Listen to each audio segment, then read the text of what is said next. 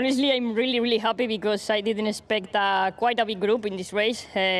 What I saw yesterday, I expected maybe 2 or 3 riders, but at the end we were 5, so the fight was even more difficult. But yeah, I'm really happy because I feel so good on this track, also with the bike. My team is doing a really good job. My bike is working almost perfect, so yeah, I'm really happy to win again after a few years. So yeah, winning again in Donington Park, it's really nice.